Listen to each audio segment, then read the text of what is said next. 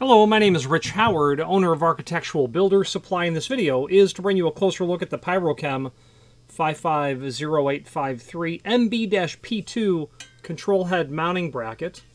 And this video is to just simply serve as visual and dimensional evidence of the item. It's going to be a steel-based item with a black, what appears to be a powder coat finish over it. It weighs 1.09 pound, has an overall width of about 9 3/8, has an overall height of about 9, just heavy on 9 inch, okay, has an overall depth about 2 5/16, I would say. This video is to just simply serve as visual and dimensional evidence of the control head mounting bracket. There are a couple of links down below. Let's switch to the screen view now and let's take a closer look at the supporting documentation.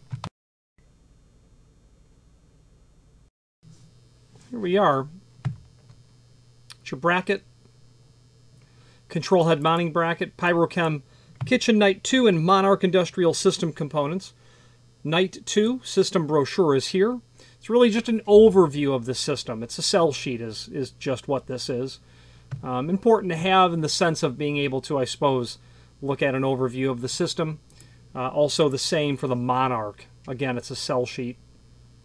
Quick little brochure on the system itself. We do, of course, supply all of the constituent parts for these systems. And don't hesitate to reach out to us if we can assist with any of those requirements.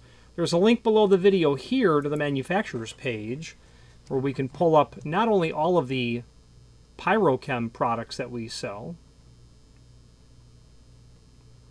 but also a link to the manufacturer's website, as well as a link to the technical manual that's here, an MSDS library, and other encyclopedic documents.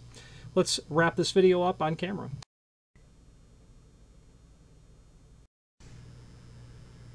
In conclusion, I've had people buy these because they've been damaged, the existing ones, or there's been a redesign, a relocation, and sometimes it's just easier to come up with a new mounting bracket. If you have any questions on the Pyro Chem 550853 MB-P2 control head mounting bracket or any other Pyro Chem product, please feel free to reach out to us. And thank you. Again, thank you for watching, and if you've enjoyed this video, please click thumbs up, please subscribe, and maybe even send the video to someone that you know. Thank you.